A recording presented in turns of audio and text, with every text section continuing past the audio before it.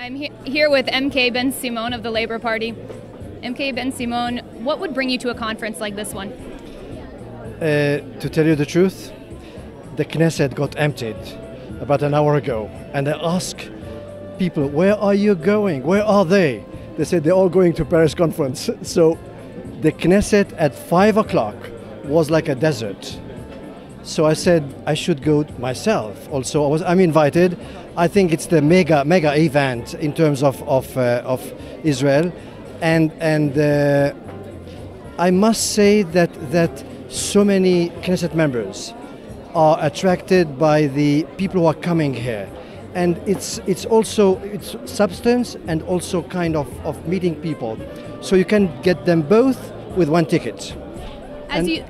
Sorry to interrupt you there, but as you know, this conference is addressing many of the issues facing the future. What do you believe are the main issues facing Israel in the coming year? I personally wish that they touch more on the peace process. I wish that the president would do more and touch more on issues that will impact all of us. Maybe next month, maybe next year, and less of on the philosophical point of view, but rather the urgency of the issues in terms of the gaps in society and the peace process. And I wish that the president, with all his prestige, will put everything, all his weight on these two issues, to tell Israelis we cannot live with such gaps between the rich and the poor, and that we should do more on the peace process.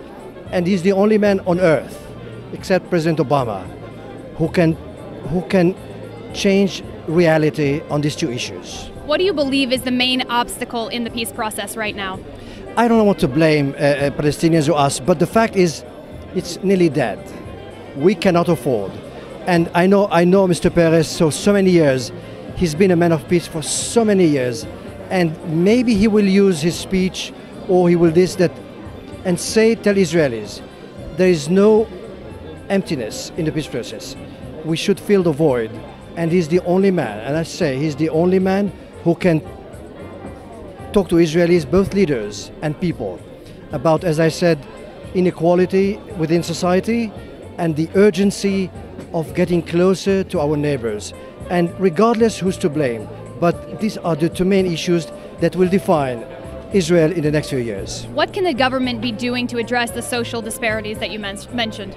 Well, it's a government with the economic philosophy, which is not very good for the poor and those who don't have enough.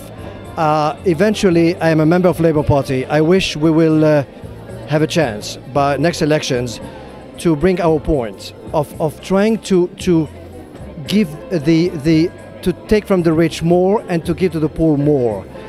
So to bridge between these two parts of society, this is a chance to raise the issues. This is a kind of huge think tank where so many people are coming from all over the world, most of them Jews, I think, yes? And this is a chance, it's kind of a think tank of soul searching among us as to the future of Israeli society. As I said, the two issues will define us, how we look to each other in terms of society and in terms of the economy, and of course, can we live in peace with our neighbors? In my eyes, these two issues will define what we are, and there's one man who can address these two issues with such authority. I forgot his name? I would assume yes! President Peres. I am talking about President Shimon Peres. Yes, he's the one who can make a difference. Let's talk just for a moment about the future of your party, the Labour Party. Do you believe that Shelley Yachimowicz, the chairwoman of your party, can bring the Labour Party back to the days of leadership? I think, with all modesty, we will be either the first party or the second party in next elections. Take me for my word. How are you going to make sure that happens? We are addressing the right issues, mostly social justice. And it works so well because this is the issue of the day.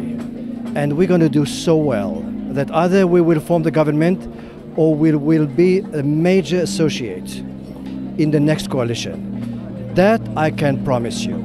This will be a different coalition, and as I said, people respond to us. They want more social justice, and I meet thousands of people.